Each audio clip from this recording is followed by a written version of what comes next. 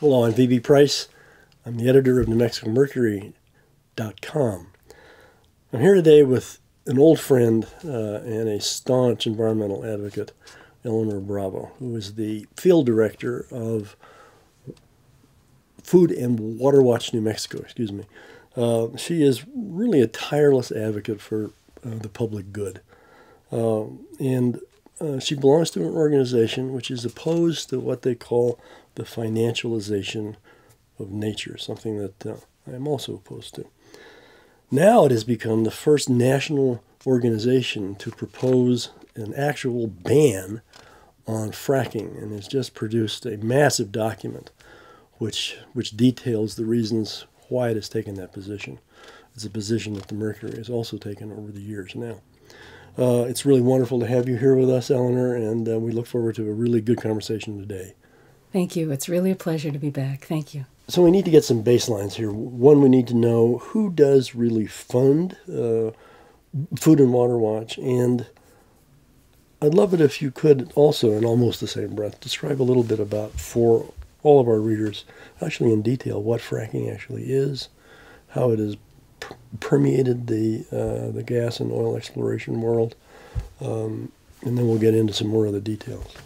So Food and Water Watch is a nonprofit, a 501c3, and we are a consumer advocacy organization, and we take no government and no corporate money. We are funded by individuals.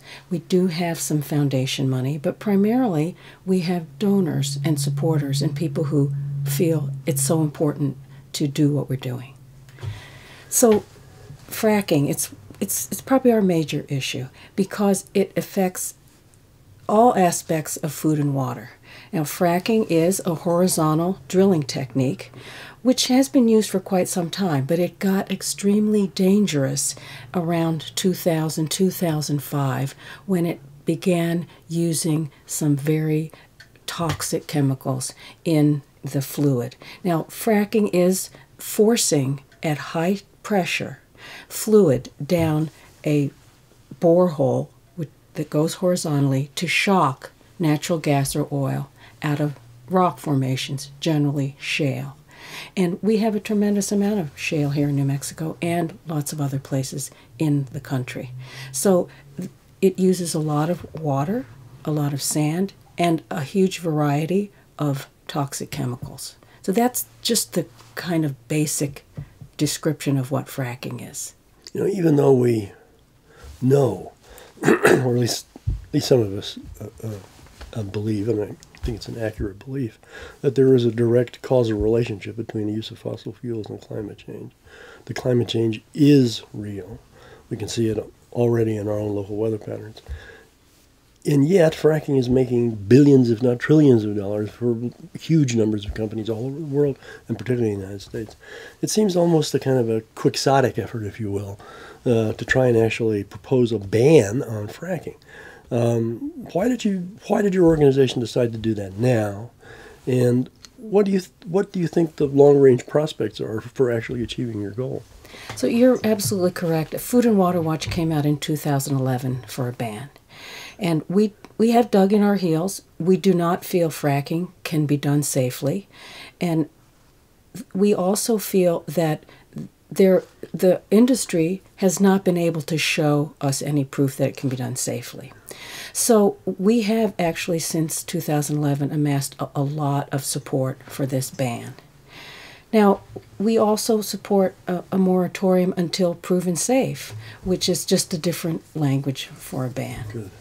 So why do we think that we can do this? First of all, we know it's the right thing to do. We have the science behind us. And now that we have this new report called the Urgent Case for a Ban on Fracking, we have now, since 2011, more than 150 new studies in different sectors of the aspect of fracking showing that it is not safe, it is not predictable, and on top of that, we do not want to continue the use of fossil fuels because fracking equals climate change. So we know that as your report points out, in New Mexico, Colorado, I believe, Alabama, Ohio, and Pennsylvania, in the last numbers of years, there have been at least 1,000 incidences, documented incidents of leaking into the groundwater and things. Now, of course, the oil and gas industry is adamant about this. There's never been a proven case of contamination of groundwater or anything even remotely like that.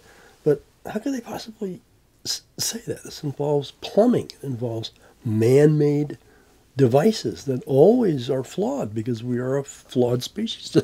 It just seems to me to be just a bald-faced lie to say that. So could you give us a little taste of some of these studies and what they show us and things? So the oil and gas industry is basically a self-regulated industry. Right. They are not subject to much inspection. They inspect themselves and they report what they feel is reportable. So let's just talk about New Mexico in particular. Okay. We have had a number of incidences of groundwater pollution and stream pollution. Now, these have been kept fairly quiet. For one thing, the oil fields are not near Albuquerque, Santa Fe, these areas. They are sequestered in more remote areas. So we don't hear about them. Now, the oil and gas industry also has a billion-dollar lobby. So they're able to keep things quiet. And it is, you're absolutely right, it's a bold-faced lie. There have been serious pollution incidences. Many of these incidences have been brought to suit and have come to court and are under gag order. So people have lost their homes. They have had the demise of their livestock, and they have received money from some of the oil and gas industries, but they're not allowed to talk about it. And so that's basically why nobody seems to feel the gravity of the situation. It's not in the media. Well, a recent piece in the Mercury we called natural gas gained by fracking a bridge to nowhere, because the logical inconsistency of the PR argument from the oil and gas industry is that, yes, this is a bridge to a renewable future, but they spend equally as much money, if not more, condemning the whole possibility of an alternative fuel future. It's the last thing they want. When they're all dead and gone, maybe there'll be a, 1 lumen of sunlight, somewhere down the road. So I'm just I'm appalled at the lack of honest discussion about it, and I'm really grateful that you guys have done this, because you're a considerable organization, and you have a lot of power, and you're actually going to try to do something which I am sure most people in the world think is an absolute impossibility.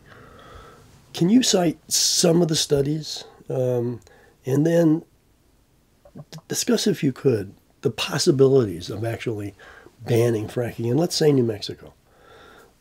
And let me just ask one other part to that. Is it possible for the state to fund itself and its educational programs without, not necessarily oil and gas, but without oil and gas achieved by fracking? So we are a grassroots organization, and we have approached this issue on the federal level, and we continue to approach it in regards to keeping fracking. It is exempt from the Clean Water Act and the Safe Drinking. So we're working on that on the federal level. But the majority of our energy now is on the grassroots level. So let's talk about New Mexico. Mora County, one of the first counties the first county in the country to pass a ban on fracking. That ban is in jeopardy. 4 different municipalities in Colorado also passed different kinds of bans on fracking. Communities in Texas. Now, Texas is the birthplace of fracking. So now when Texas is starting to get worried about it, it's grave. Yeah. For one thing, here in the Southwest, the conversation about fracking is more about water than anything else. Yes, of course. Fracking takes 8 million to 30 million gallons of water per frac well. It just depends on the situation. It's a lot of fresh water. It has to be fresh water. So we're in a terrible drought. Now, I know we've had a little bit of rain, but that doesn't replenish our aquifer. No. Texas, of course, was in this huge battle with New Mexico to get water from the Rio Grande, and we don't have the water to give. We made that agreement when we had the water. So we work on the grassroots level, and we are helping other communities in New Mexico, Colorado, and Texas to go further in their communities. And it will be a groundswell, because this is about people, Barrett. This is about their homes. This is about their children. This is about their livelihood. And the fracking industry is so far-reaching. There's also this whole issue of frack sand mining. Now, the Midwest used to be the only place where you could get this good sand that goes into this slurry that goes into the wells. Now they've found areas in the hill country in Texas where they can extract this frack sand. It again uses a tremendous amount of water and puts a lot of silica into the air. So, if indeed climate change is real, as I know it is, and you do too, and if the use of fossil fuels, including natural gas, has a causative relationship to climate change, this is a serious, serious issue. It's almost as if the term fracking, which it used to be a wonderful term, but it's sort of almost kind of, I don't know, minimizes the actual reality of what's happening here. We see our climate changing all the time. Anyway, what I want to do now is I know as I've been reading this wonderful document, I've seen numerous case studies and other kinds of studies, and I'd like you to reflect on those a little bit for us. So yes, we do have now more than 150 studies since 2011, and they address this issue of fracking in a variety of ways. One in particular are the social costs of fracking. So these oil rigs move into town, brings in a transient population. There's more crime. Right. There's more sexually transmitted diseases. Right. So we have seen this. It's documented in the Midwest and Pennsylvania, other areas of the country, and in New Mexico. So that's the social aspect of fracking. Now, the environmental aspect and the public health aspect are also addressed in many of these studies, and primarily birth defects, documented birth. If you live within even 10 or more miles from a frack well site, you want a healthy baby, you better move out. We know that now. People are getting respiratory, getting terrible headaches. These chemicals are endocrine disruptors. They're in the water, they're in the air. The incidences of these maladies among the people who live in these areas, now we have documented, is so much greater. Another aspect of some of the studies, earthquakes. Yes. So what do you do with all this? So you've put all this water down this borehole. Some of it comes up. It comes up with that slurry of chemicals, but it also brings up hydrocarbons, whatever was down there, and they come to the surface. They're toxic. So whoever lives in that area is going to suffer. And so what do you do with this water? Well, they're injecting it into high-pressure wells to get rid of it, because it can never be treated in a municipal water system. It can never become water again. It is environmentally and ecologically not water. So now it's being injected into what we call injection wells. In informally, seismically quiet areas, we have earthquakes documented now. Many. It's not a mystery why we have more earthquakes now. All of a sudden we have more earthquakes. It's due to these injection wells. Those are just a few of the things that have been addressed in these new studies. So just to get an overall picture, how many fracking wells are there, and is there really a meaningful distinction between regular wells and fracking wells? And if you put them all together, what's the number? So in New Mexico alone, we have about 100,000 wells, and 90% of them are fracked at some time or another. Now, the industry doesn't have to report which are fracked and which aren't. So this is an approximation. So it's a lot. It's a lot of wells. But we must know that in New Mexico, and it's different in every state, we get a lot of money for education from the oil and gas industry. But the problem there is we are drilling twice as many wells and getting half as much oil or gas. So it's going away. So, and I think, you understand that fracking is getting the dregs. Getting the last bits. It's the last bits. And so the distinction between a fracked well and non-fracked well, mostly the process now is fracking. The conventional wells is one borehole. Fracking is a borehole with horizontal drilling going in the horizontal direction. So that's the major distinction between just a conventional drilling technique and the fracking technique. So here we are. Our education system is largely dependent on the oil and gas industry. And the oil and gas industry is also diminishing the amount of tourism because it's horrible, it's ugly, it destroys our pristine, beautiful communities. So it is damaging our economy in many ways. It's damaging our air, our water, and one of our greater industries, which is tourism. So the challenge here and in many other communities is finding an alternative revenue stream.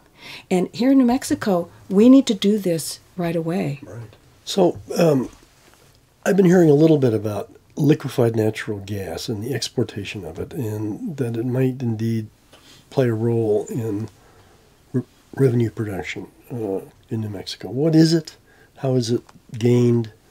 What is there an actual mining process to make it, or is it a production process? So when natural gas is extracted, it can be liquefied, and this is how it is transported. And that also is another issue because they transport it now by rail. And here in Lamy, we have a transfer station, and the amount of accidents that has happened by rail is great. It has become another huge issue in this country in regards to fracking. So previously, our ports, I think Corpus Christi and in the Northwest, a part of the United States, have been to import gas. And so a huge amount of resources are being spent to transform these ports into export. And we're not going to lower our gas prices by doing more fracking. We're going to sell this to China and Japan. Japan has a huge need for energy right now, and so does China. These are huge markets. So who's going to benefit from these extractive industries? Not New Mexicans, not Texans, not Coloradans. The oil companies. They will pocket this revenue. So what should we do in our economy? We need our lawmakers to get really smart. We need to start incorporating programs in our communities which we can wean ourselves away from this dependence on this small amount of jobs that the natural gas industry and the oil and gas industry say they have provided. We need to start building up tourism, alternative methods of farming, and increase our production of our most precious plant, the chili industry. We need to be spending our resources finding an alternative revenue because natural gas and fossil fuels, they're going away, and they contribute to our carbon footprint, and they contribute to the destruction of our environment. So I'd love you to reflect a little bit about the subsidization of the oil and gas industry. But before we get to that, is alternative energy, solar and wind energy, a viable economic option to oil and gas? Will it be able to generate, in your judgment, enough money to do what oil and gas does for education in New Mexico? So I don't want people to think that solar and wind can just come in and take the place of oil and gas. The oil and gas industry is hugely subsidized, and the more money, resources we put into that, it delays our transition to renewables. Now, we have sun and wind, but we don't have the infrastructure yet to transport that kind of energy. And that is where we need to be spending our attention. Right. Unfortunately, we are still putting resources into promoting more extreme energy extraction. So I think we need to do a number of things. First, we need to stop fracking. We need to stop exempting the method of fracking from the Clean Water Act, the Safe Drinking Water Act. We need to stop subsidizing the oil and gas industry to the tune that we are, which is in the billions. And we need to conserve. We will need to change some of the things that we do. Now, I'm not saying we should not have the wonderful lives that we all have, but there are other countries in the world, particularly Germany, who have mostly renewables at this point. Now, they have one of the strongest economies in the world, and so could the United States. So it's multifaceted. So we're not just going to unplug oil and gas and fill it in with solar and wind. But we do need to build up the infrastructure for these new and different kinds of energies, change the way we use energy in our homes and on our highways and in our lives. We need to change our way of thinking. I completely agree with you, of course. The irony of spending money on an industry that is slowly killing you off is almost too much to bear after a while. So let me ask you what your short-term and long-term projections are for this particular campaign. Are you looking for many more grassroots efforts, many more towns and counties in the West to do this? And are you looking for eventually in the long term, perhaps whole states to ban? We are being aggressive about working grassroots, and it is at the request of many local municipalities in different states. I particularly work in the Southwest, and we continue to assist communities in New Mexico, and now I am working much more in Texas. You may have heard that the city of Denton, where there's a tremendous amount of fracking, and they can show that the people of Denton are not benefiting from this industry, that money's just going out. And their quality of life, because their air and water has been so damaged. There are other cities in Texas now that want to address this situation city by city. We were very successful last year in the city of Dallas, where there is no fracking. Yeah. And we helped them. They were very active, and we helped them pass a zoning ordinance, which really works in a city. Now, it prohibited any drilling within 1,500 feet of any place of work, any residence, any watershed, which is basically nowhere. Yeah. Now, you know, Dallas and Fort Worth are pretty much close. In Fort Worth, they're fracking in the schoolyards. So this was a great success, and we just will go on from there. And yes, we will work continuously on the grassroots level and the federal level. We had tried to pass a ban on fracking here in New Mexico last year, introduced by wonderful Senator Souls down from the southern part of the state, and we will continue in other states to try to bring this to the state level, and we will continue on the federal level. My feeling is that at some point, and hopefully soon, it will reach a tipping point. Because we have heard, now, there's different schools of thought here. Some people say we have maybe 10 or 20 years before we're looking at the major destruction of some of our most basic resources, our water and our air. And that isn't much time. So this is a critical issue. And fracking of this magnitude and with these poisonous chemicals promises to be one of the most destructive processes that we have seen in the history of our country. So it's always been a curiosity to me that the chemicals used in fracking have been protected proprietarily. The companies don't have to tell us what's in them, and so we can't prepare for what might be in them. But they always say, "Oh, don't worry, it's completely non-dangerous." What happens? What do you think is the realistic projection of fracking actually going away on its own? They seem to say they have 70, 80, 90, 100 years left. Is that an accurate assessment? So the oil and gas industry has claimed that we have hundreds of years of fossil fuels. To us, it doesn't matter. We cannot afford to burn any more fossil fuels because it contributes to climate change. So that is not even a question that we want to entertain. So in regards to this frac fluid, there are many organizations working for what's called disclosure. Tell us what's in it. We support disclosure. However, we basically already know what's in it. We already know it's poisonous. We already know it's carcinogenic. And now we know that this frac fluid that comes up is radioactive. This is something we didn't really know 3 years ago. So that is something that we found out recently. So we're dealing now with a much more grave situation.